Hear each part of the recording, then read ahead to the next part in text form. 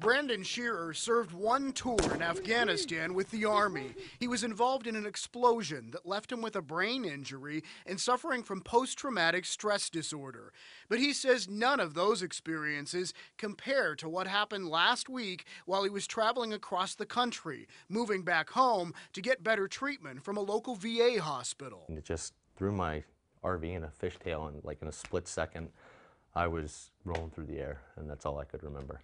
While Brandon escaped from the accident with only minor injuries, all of his possessions in the trailer were strewn across the highway, and his prized Dalmatian, which he affectionately calls Baby Girl, was left severely injured. And I just crawled straight to her and wrapped up her blanket and set her on her bed and just laid there with her until the paramedics and the ambulance came. This is no ordinary dog. Baby Girl has helped Brandon cope with life for the last 6 years after he returned from Afghanistan. She's pretty much an unlicensed service dog, you know.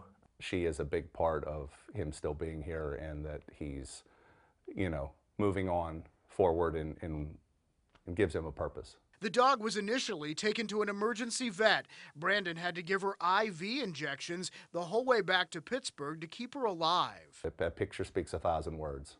And when I saw that, and especially that the dog was actually ejected from the vehicle, and at first, she didn't seem all that bad, and then things started to manifest. Once in Pittsburgh, Baby Girl underwent emergency stomach surgery and had her eye removed. She has 4 fractures in her skull and was given a feeding tube. The vet bills just keep adding up. And while Brandon tries to put the pieces of his life back together, I'm more of a mess and worried about her than anything in my life right now. Brandon's brother started a GoFundMe page to help with Baby Girl's medical expenses.